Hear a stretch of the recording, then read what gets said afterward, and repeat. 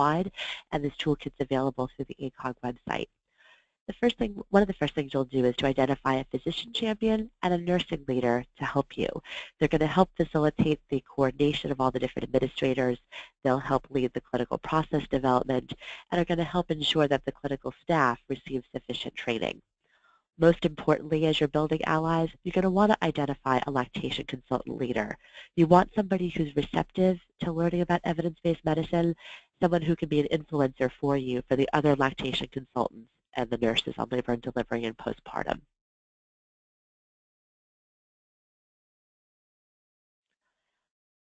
And next, you're going to need to build administrative support and infrastructure.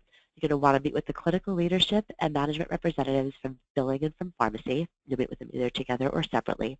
And you're going to need to do some education. These are professionals who are used to thinking about things like contraception in terms of public health per se. So you're going to want to teach them about the value and the importance of offering women contraception postpartum.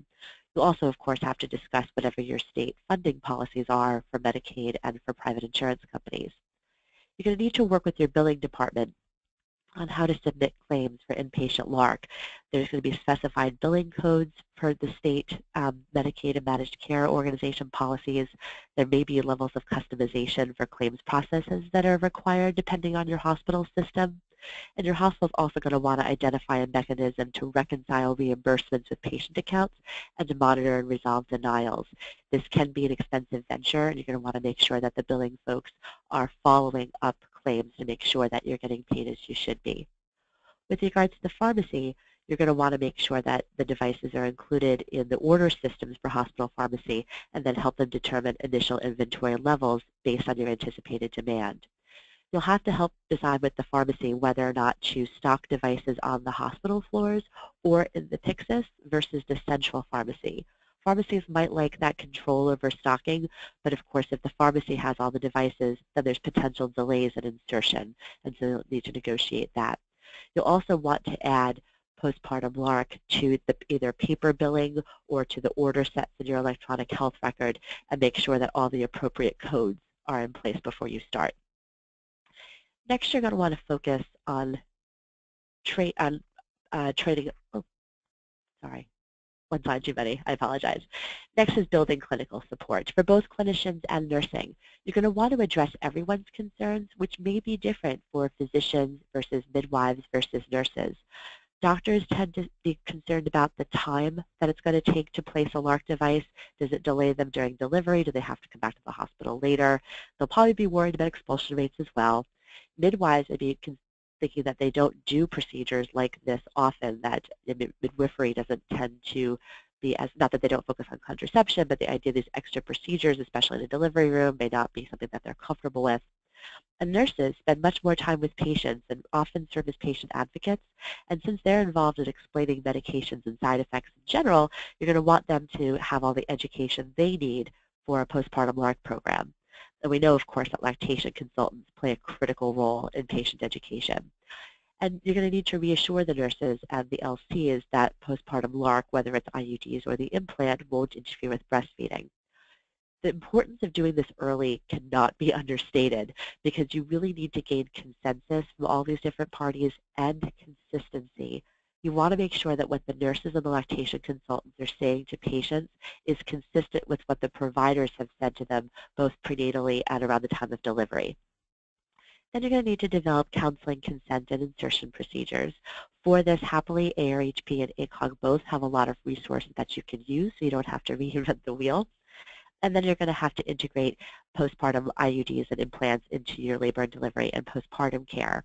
There's a lot of considerations around the timing and location of counseling and consent, who's responsible for what with regards to supplies and documentation, and issues like this. Then you're going to want to make sure that all clinical staff is trained. And this starts actually with prenatal care providers, which depending on your institution may not be the same providers as on the floor. In my current institution, there are a lot of physicians who are staffing the resident clinic, for instance, with prenatal care patients who don't actually work on labor and delivery. So you're going to want to educate them about best practices in patient-centered counseling and about how to document the patient's contraceptive plan. You want to make sure that everyone's receiving education about their options, and this is ideally happening during those prenatal visits, probably in the 3rd trimester, and that women's preferences are documented and somehow are transferred to the hospital, because the time for counseling around postpartum LARC is ideally not when a woman's actually in labor. Obviously, you're going to want to train all obstetrical providers of all levels of physicians, whether this is OBGYN or family medicine and midwifery, into providing these services. And if you're in a hospital with a residency or fellowship training program, you may want to arrange for training for them separately. With regards to nurses, I've often found it's helpful to do in-services at the time of change of shift meetings or quarterly meetings where you'll get a lot of nurses at once, which makes it easier than repeating the same information multiple times. And then again, just talking about the lactation consultants and whatever is best at your institution for reaching a lot of them at once. So now I want to talk about all the elements of a training program around postpartum IUD. A lot of these previous issues hold true for both IUDs and implants, because a lot of the issues around stocking and billing are the same for both of these devices.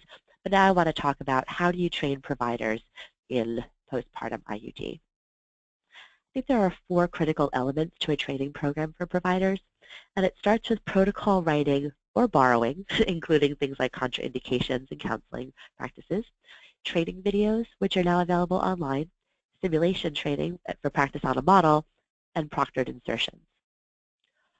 For clinical guidelines, a lot of these are available through ARHP and ACOG, so you don't have to start with your own stack, but the kind of things that you're going to include are the indications and contraindications, the informed consent process, including risks, benefits, and alternatives, what's necessary for provider training, what equipment is needed, and then the details of the procedures for both post-placental and cesarean deliveries, and then as well as postpartum insertion before discharge, and then of course documentation and billing.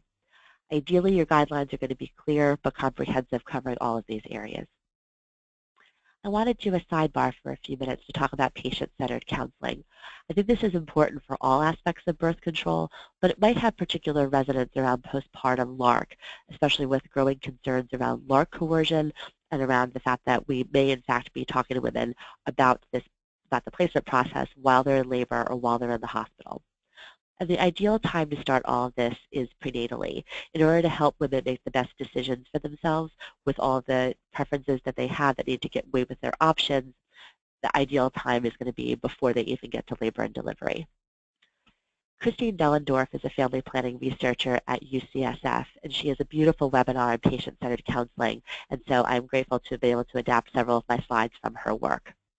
Patient-centered counseling has been shown to improve outcomes in medical literature across multiple domains, and is particularly well suited for women or patients who are making a decision without a right answer, but when preferences may actually be the most important element. And this allows providers to assess patients' preferences about what they really care about with regards to menstrual changes, return to fertility, and their own personal control of starting and stopping the method. Gives you a chance to identify misconceptions, and lets you tailor the discussions to what she actually wants and what her need for information is.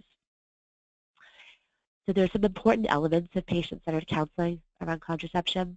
You need to establish rapport with patients. Obviously, it's really hard to have an in-depth personal conversation with the person that you've just met. But then you're going to want to focus on her preferences and ask what's most important to her about her method. I actually start all of my counseling these days with, what do you want to get out of your birth control? What are the most important things for you? And some patients are able to give you a lovely narrative just from that prompt. Otherwise, I'll talk about things like bleeding, about her stopping and starting, about how long it lasts, about side effects, to sort of prompt a discussion about what she particularly cares about her birth control. Because we know that efficacy is not always the most important thing for patients. And avoiding pregnancy may be the paramount factor for her, in which case it's very easy to start with a discussion of LARC methods, but there very well may be a lot of other method characteristics that come into play. Then you, of course, want to provide context by comparing and contrasting different methods together, things that she may have heard about one method of contraception that may actually be a factor in other methods too. And you want to describe effectiveness and side effects in ways that are easy to understand. Sometimes it's just relative, more common, less common, as opposed to a lot of numbers. And you want to offer to provide information on all methods if women are interested, so she can make a decision based on full information. There's some evidence that even if women come in wanting a LARC device or wanting the pill or wanting Depo-Provera, they actually want to be offered information on other methods. That way they can feel like they're making a full decision. And then you can tailor the information that you give by considering her preferences and what's really important to her.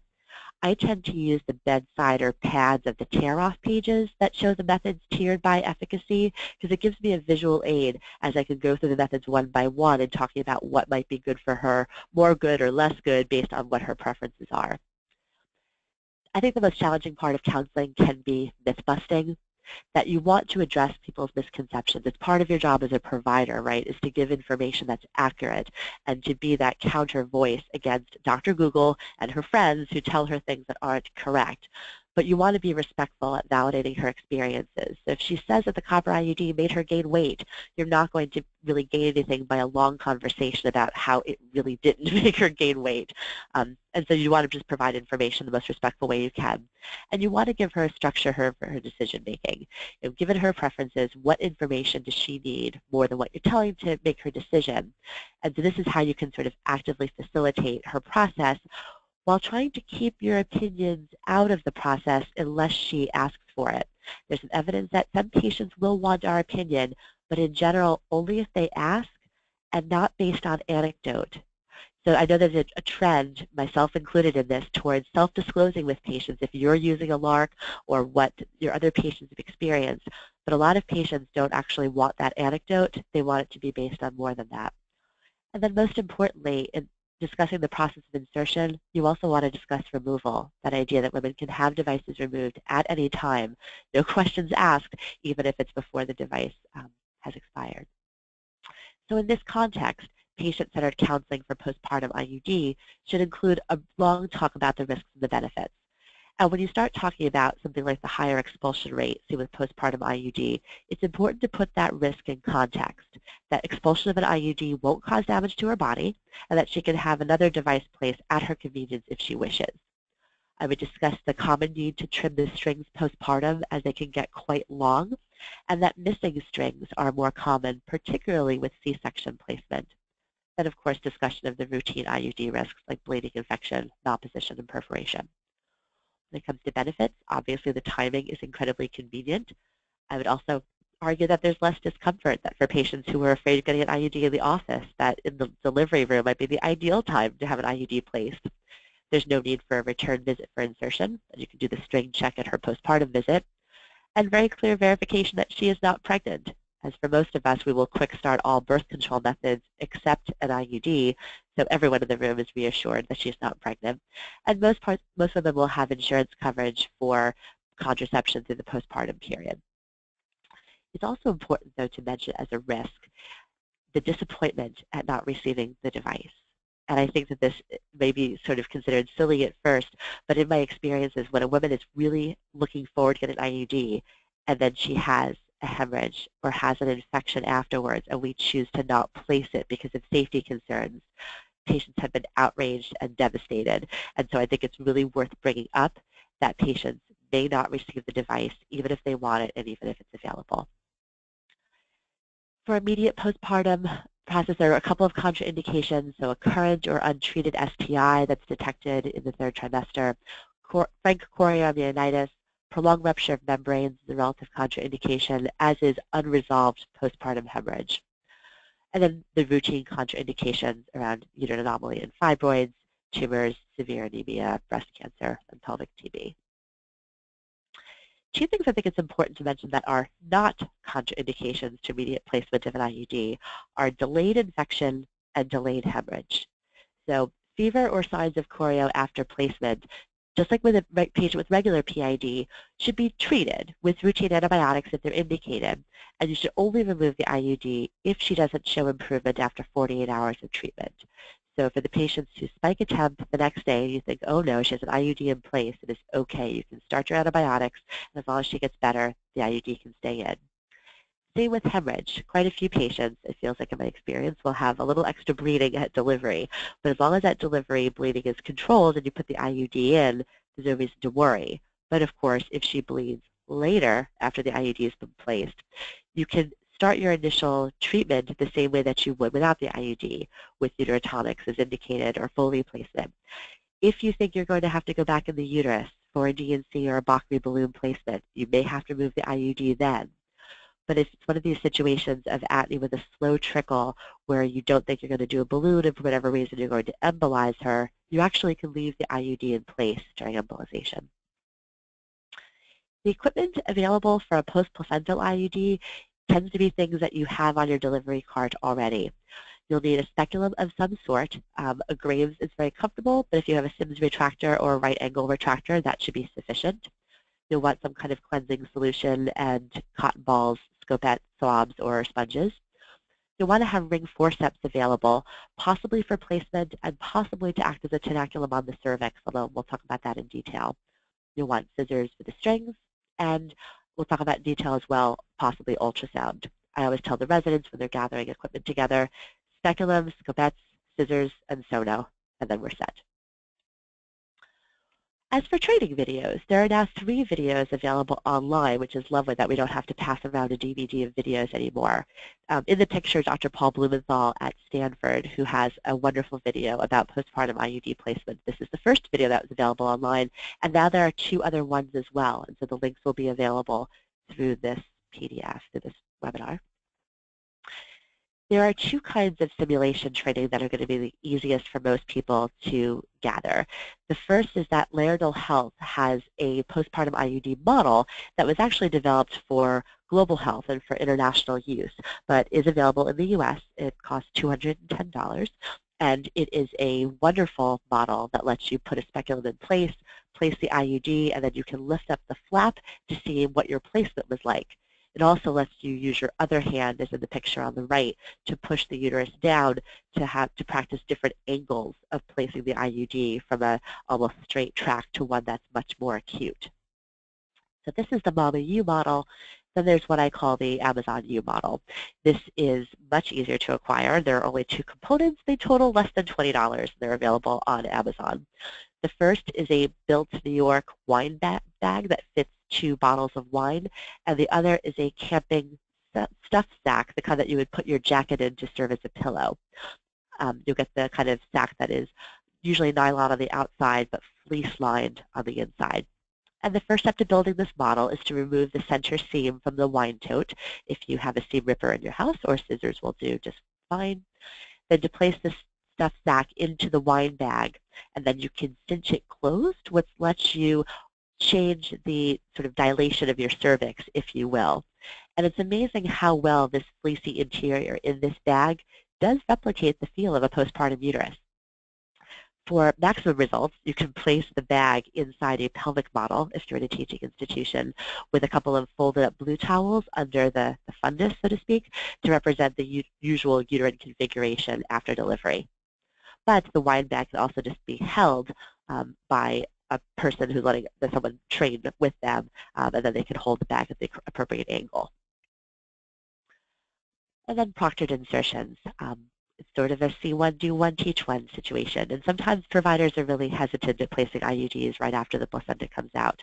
And I buoy them by saying that the skills are really similar to other skills you're using in gynecology. Everyone places IUDs in the office. A lot of providers are doing hysteroscopy.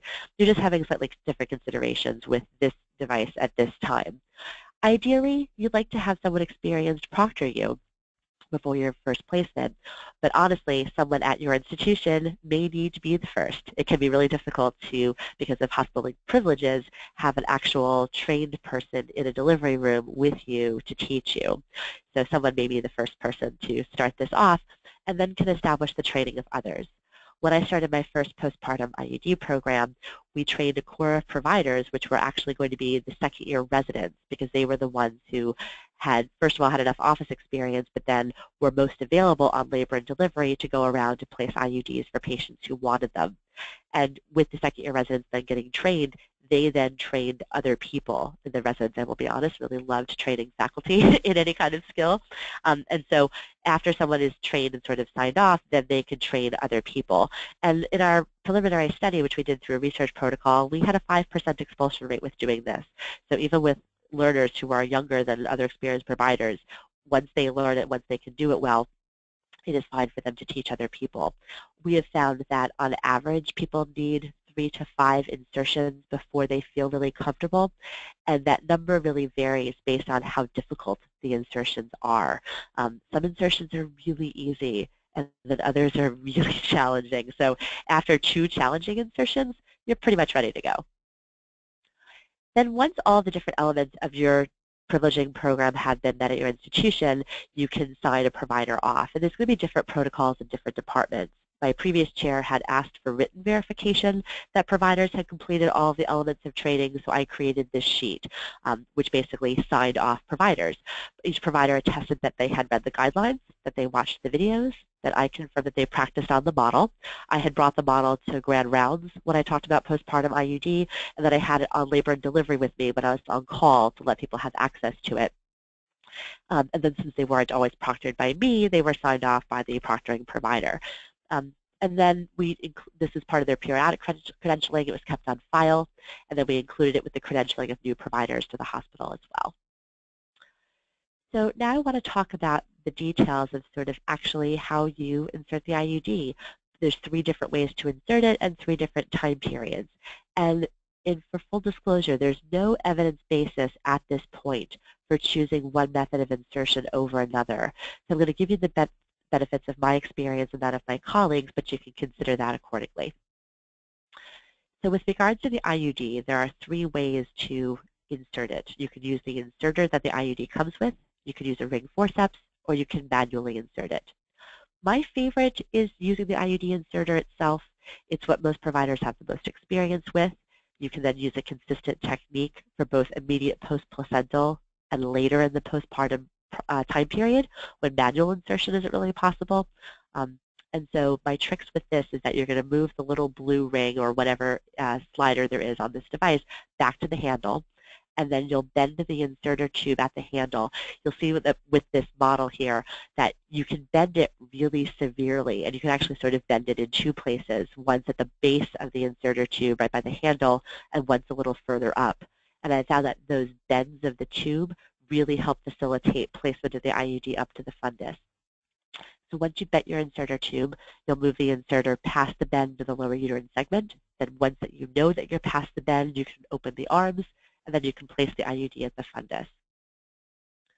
For using ring forceps, this advantage is that it works for all IUDs, because the copper IUD and the older Loletta inserters are not well suited for postpartum insertion because they're just simply too short. You can grasp the IUD with the ring forceps. You don't want to close the ratchets. So you don't want to risk crushing the IUD, so you just want to hold it firmly without the ratchet. And then you're going to insert the forceps through the cervix up to the fundus. And you'll see in this picture the ring forceps with this curve are sort of off to the side, so you're holding the rings of the forceps are holding both the crossbar and the stem of the IUD. You have the most stability holding it this way, although it means that you may be inserting the forceps at a funny angle. If you need that curve of the forceps to help get around the lower uterine segment, I think it's okay to turn your hand so that you're using the instrument to follow the curve of the uterus. You'll just want to then turn it back 90 degrees so you've placed the arms in the usual configuration. Then once you're at the fundus and you open the forceps to release the IUD, you really slowly remove the forceps, keeping them slightly open and hoping that you don't catch the IUD or the strings on the way out. Then the last way is the manual insertion method. With this method, it doesn't require an ultrasound, but you sometimes can't be sure that you're at the fundus. It may be difficult without an epidural, and I would argue that it's really not possible if it's not immediately placed after the placenta. This is a really hard technique on postpartum day 1 or 2. You'll grasp the IUD between your second and third fingers. You'll insert your hand in the fundus, and you'll use your other hand to palpate the fundus abdominally to confirm that you have gotten up that far. Then you'll slowly open your fingers and remove them from the uterus. So in some ways, this is the simplest method requiring the least amount of equipment, but I think it might be hard to verify that you've actually gotten the IUD where you want it. Then after you've inserted it vaginally, you'll cut the strings of the IUD flush with the external os. You want the strings to protrude a little bit to reduce the risk that they're going to retract into the uterus, but you want to make them as short as possible because we know that the strings are going to get longer as the uterus involutes. Then you'll remove the speculum, and you can repair any remaining lacerations. I tend to leave small or not bleeding lacerations to be repaired after IUD insertion, because I want to get that IUD in place as quickly as possible after the placenta delivers.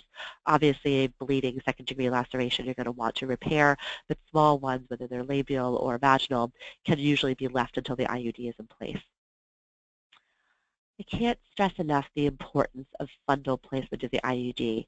It's my suspicion, and that of a lot of my colleagues, that the reason for the high expulsion rate that can be sometimes very high seen in studies is because the IUDs are actually just not making it to the fundus. There's a very acute bend of the uterus postpartum, and you can see it with the hand in the picture on the left or with at the angle of the illustration on the right, that it can be very hard to get around that bend. So I think ultrasound guidance is the best way to confirm that you get there. I've seen a lot of cases where people think that they're there, and then when they put the ultrasound on, they're still actually much lower than they want to be. And with obese patients in particular, you really may need ultrasound guidance because a hand on the abdomen won't be enough to confirm that you're actually at the fundus. I talk about the shape of the uterus as being like a hockey stick, that it can be that acute at the base. So cesarean delivery, obviously things are a little bit different. So you'll perform your routine external massage of the uterus and your internal sweep with a sponge to get whatever trailing membranes are left. And then if you have an older inserter of the IUD that the strings are exposed as opposed to hidden inside, you'll want to cut the strings of the IUD at the end of the handle. Then through the hysterotomy incision, you'll place the IUD at the fundus, and then you'll have the assistant hold the IUD in place while you remove the inserter and then try to tuck the strings down through the cervix. It's a little bit controversial as to whether or not you want to try to tuck the strings into the vagina. I hold that if the cervix was dilated at all, and if you think a ring forceps can easily move the strings down to the cervix, it's worth the very slight risk of infection to have the strings through the os, making removal easier later. But if the cervix was long, thick, and closed, if this is a scheduled repeat section, that might not be possible. And then you want to close the hysterotomy, being really careful to not incorporate the strings into the closure. So in some cases, we've used a flat, malleable retractor to hold the strings down and out of the way while the first person closes their half of the hysterotomy. And then at that point, the strings tend to be low enough that you can close the other side without a problem. So if you're not able to get an IUD in those first 10 minutes after vaginal delivery or C-section, you can still place it while a patient is postpartum in the hospital. All the other rules apply about it being convenient timing, and the cervix is dilated, and so placement is somewhat easier. And so in addition to the other equipment that you'll need for vaginal insertion, you'll also need a bed that breaks away and a light source. Sometimes this is the most challenging part of a postpartum insertion, is because a patient who's been moved from labor and delivery to postpartum no longer has the equipment in the room. And sometimes it's actually easier to take her to another bed in another location to place the IUD. This is not something I would recommend doing on a bedpan. You can offer patients pre-medication with ibuprofen or some other analgesic. There's no evidence that this helps, just like with regular insertion. You'll want her to empty her bladder ahead of time. And I think a Graves speculum is more comfortable in the postpartum period than a right angle retractor or a SIMS would be. And I think in these cases, you may need a ring forceps more common to act as a tenaculum. So some tips and tricks for insertion. I tend to change my gloves after delivery when I'm in the delivery room, not during a C-section, but within vaginal delivery, because I think it's cleaner, a little easier to grasp the instruments. And it's smart, if you're going to use an ultrasound for placement, to get the ultrasound in the room prior to delivery. If your hospitals are like mine, there's a lot of folks in after delivery, especially if NICU needed to come in, and trying to fit the ultrasound into the room at that point is quite challenging. So we tend to, excuse me, ask someone to get it ahead of time. I would also confirm good uterine tone and complete your examination of the placenta before you open the IUD package. It is painful to everyone involved to start opening the IUD package and then all of a sudden realize you either have to go to the OR for a D&C, she's bleeding too much, and you can't control it in the next couple of minutes, and you don't want to place the IUD, and you've already opened the IUD package. I have found that having a tenaculum on the cervix, especially for immediate postpartum placement, is usually not necessary. It doesn't usually help move the uterus like it would with an interval insertion. It can help stabilize the cervix, and if something is particularly difficult, that's the first step I would do, is to put a ring forceps on the anterior lip or the posterior one if that's the angle that you're fighting. But in general, you should be able to try to place the IUD without it. And then if you're having difficulty traversing this hockey stick angle of the lower uterine segment, what you can do is you can, with your left hand, if you're a righty, is you can lower the speculum or the retractor to allow dropping of your inserter hand even further. And I've tried to demonstrate this with this little sort of graphic that you want to go down as much as possible before you then curve up with your right hand. And you can be amazed by how much with your left hand you need to pull down in order to make enough room for your right hand to go down and then up around that curve. So I hope that this has been helpful at maybe at illuminating some of the challenges of starting a postpartum LARC program in your institution. Once you do your first one, you realize just how easy the whole process, or really how worth it the process was, and how easy the insertion process is. And it's amazing how fast you'll win allies.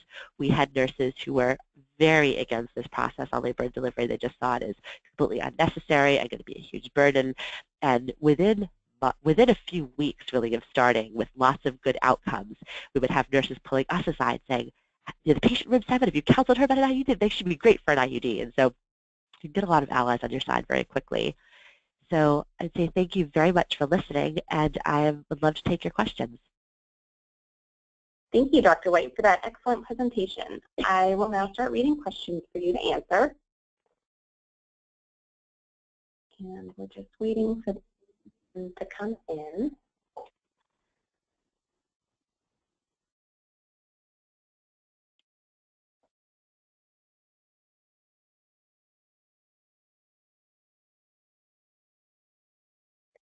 This is just a reminder to enter in your questions now if you've been taking notes during the presentation.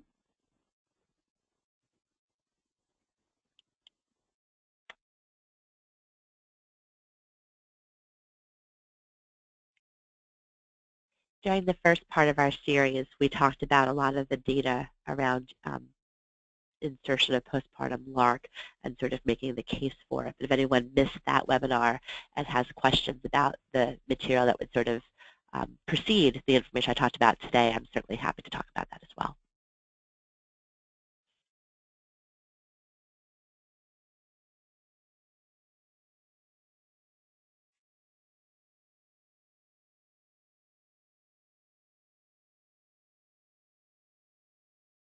All right, our first question comes from Susan, who asks, although the meta-analysis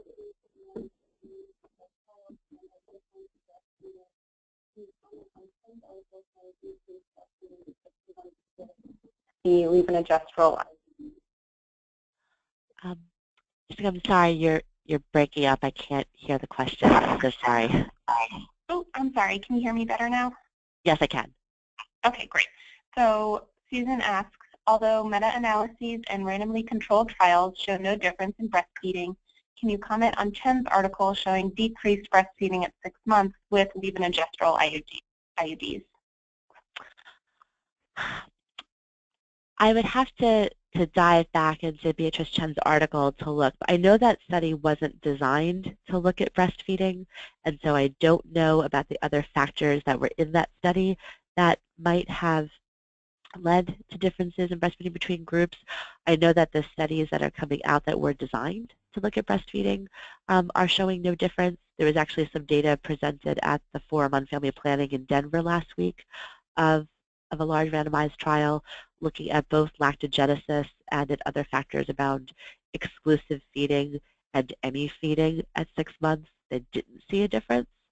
So I feel like at this point the preponderance of the evidence we have, even though it's weaker than we might like, is showing no difference. And I would also take comfort from the CDC medical eligibility criteria, which places the implant in the same category as Depo-Provera and Micronor, meaning they're both considered a 2 in the immediate postpartum period because there's just not enough evidence to say that any of them are really at risk for breastfeeding moms. So if you would consider giving her Depo or Micronor, the data for the implant is as good or better with regards to impact on breastfeeding. Great, thank you. I know in the first webinar, in the Q&A session, we also talked about the differences or lack thereof between immediate postpartum insertion of LARC after giving birth full term versus after a spontaneous or an elective miscarriage in either the first or second trimester. Would you like to talk briefly or recap briefly the differences and similarities and just maybe some additional considerations for those specific cases? Sure. I think a lot of the information is very similar, particularly around counseling and wanting to do that in a really non-directive, patient-centered kind of way. I think abortion patients may be the most vulnerable to coercion for contraception around that time. After a first trimester miscarriage or abortion, the insertion feels very similar to an interval insertion. The dilation, of course, is much nicer, but the uterine size tends to be about the same, and comfort, of course, of the patient is usually improved if they have some of their medication on board. But with regards to things like angle of insertion. For second trimester procedures, it is still, I would say, easier than a postpartum IUD insertion. That acute angle of the lower uterine segment is not nearly as acute. I still do second trimester insertions under ultrasound if I'm with a learner. If I'm with myself, I feel like at this point I know if I've gotten to fundus or not because you'll feel it very clearly with a second trimester uterus. But with learners, I will still use the ultrasound because it can be so difficult to traverse that lower segment.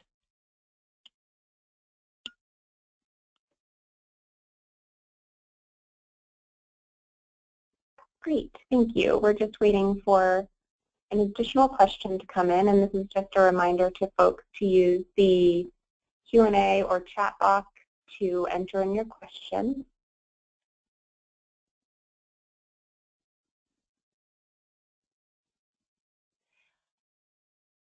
If anybody anticipates particular problems at their institution, even if you think that you might be the only one, I'd be happy to sort of problem solve with you, either on the phone or offline. That's a great point. I remember in the first webinar we more just commiserated on the challenges with Catholic hospitals since there's nothing we can really do, but we'd love to have a more in-depth discussion on this webinar if folks have questions on that. Mickey asked, oh, sorry. No, go ahead.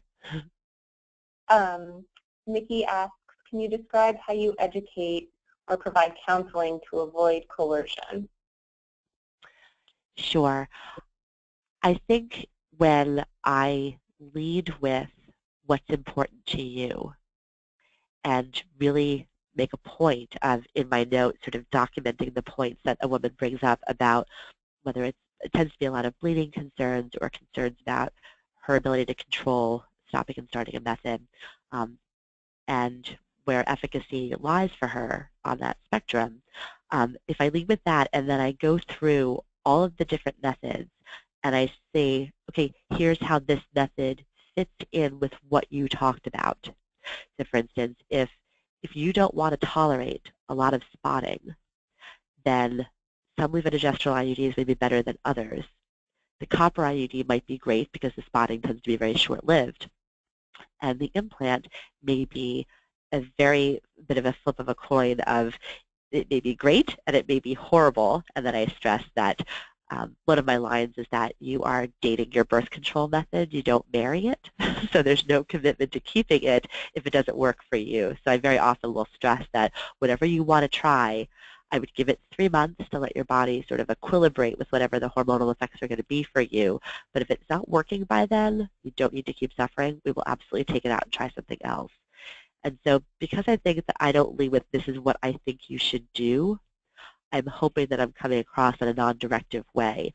Because in the end, it's her decision about how important avoiding pregnancy is. And for patients who, in the end, it might not be really that important to avoid pregnancy, the birth control pill or the patch might be perfect for her.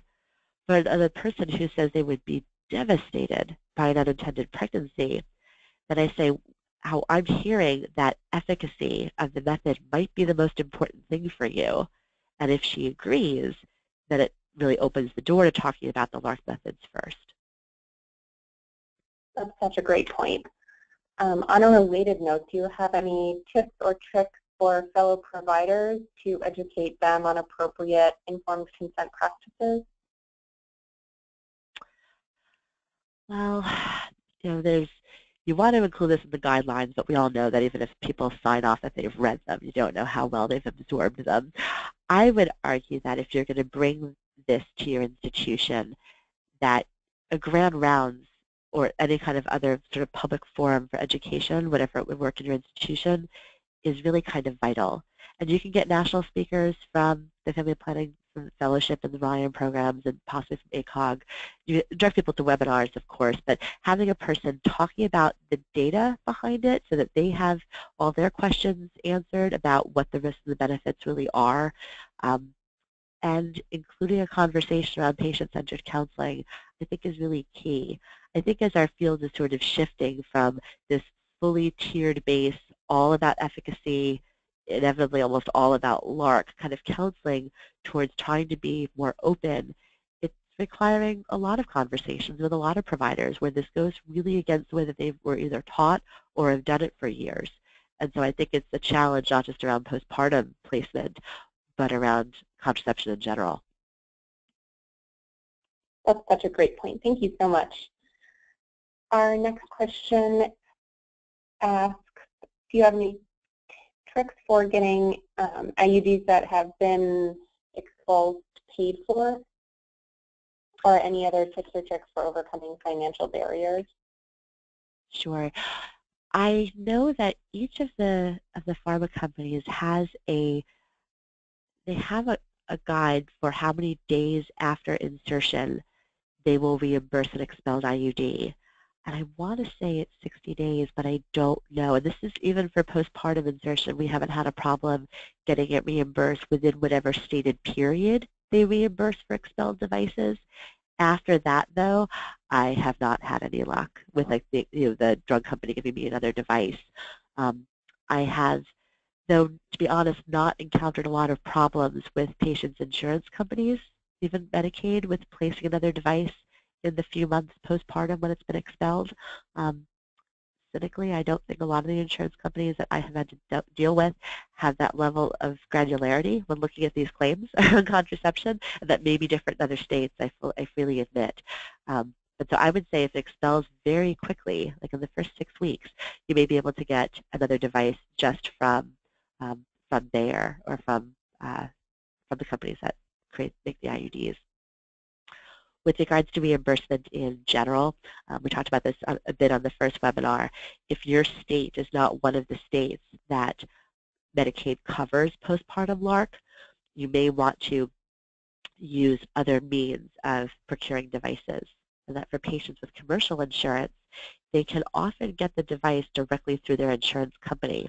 I know that's what my friends who have practices in New York City do, because the reimbursement in New York for IUDs doesn't cover the actual cost of the device, that patients just in the office for interval placement have to bring the device with them for placement. And so the office helps them with the phone number to call for their insurance company, and then they work it out with their private insurer to get the device mailed to them at their home or mailed to the office for placement. For patients on Medicaid, in Massachusetts and in other states, although I don't know about all 50 states' policies, Medicaid will often cover the IUD as a prescription benefit, which then lends itself to intriguing possibilities. At my old institution, what we call brown bagged the IUDs, where the hospital pharmacy, outpatient pharmacy, stocked the IUDs. We would write prescriptions to patients in the 3rd trimester. They would fill the scripts, get the IUD, bring it home, put it in their baby bag, and then bring it into the hospital when they were in labor. That process is informally called brown bagging. Other hospitals don't allow that because they don't want the devices to leave the hospital to unknown temperature and sterility conditions. So they do white bagging, which is where you write the prescription, the pharmacy staff fills the script, and then a pharmacy technician brings the device to the labor floor for the patient. So some hospitals will do this, others will allow brown bagging, and it's probably worth chatting with your pharmacy and your hospital administration about if you're in one of those states where you need to have a creative workaround for coverage of the device. Great, thank you so much. So we have run out of time for questions. Would you like to take us through the key points, Dr. White? Sure. I would say that having a lot of allies on your side as you start this process will prevent problems later. So inevitably, I apologize, it means a lot of meetings and a lot of emails with a lot of key players, but I think that the implementation will go smoother if you can get multiple people on your side at the start and problem solve before you try to implement. I would say use the resources that are available to you already without having to create these from scratch. And as one of many people, I'm always happy to share all the things that I have developed. And I know that ARHP is greatly improving its store of LARC resources on the website in the coming year. So you can look forward to that. And that with the insertion process, I would not just let everybody start doing it at once. I would have a core group of people trained who can problem solve together and work together to figure it out for your institution, and as they get comfortable, then you can have them train other people. In my experience, that leads to a more successful implementation of this program than a lot of people who may not have all the training they need to start doing it. Thank you so much. That's a beautiful summary. And thank you again for joining us, Dr. White, and thanks to all of you for taking time out of whatever healing process you're hopefully engaging in to join us for today's webinar. Before we conclude today, I just have a couple of additional reminders. In about an hour, you will receive an email from Caitlin Borsowitz containing a link to the post-test survey. Your CME or nursing CE certificate will be generated at the end of that survey. Be sure to print the certificate before closing your internet browser. If you have questions, just feel free to email us at education@arhp.org. A recording of today's webinar will be posted shortly on arhp.org, which is also where you can find recordings of the previous webinars in this series regarding difficult IUD insertions, as well as the benefits of immediate postpartum LARC. Thank you again for joining us today. We hope you will take part in other live and on-demand sessions hosted by ARHP.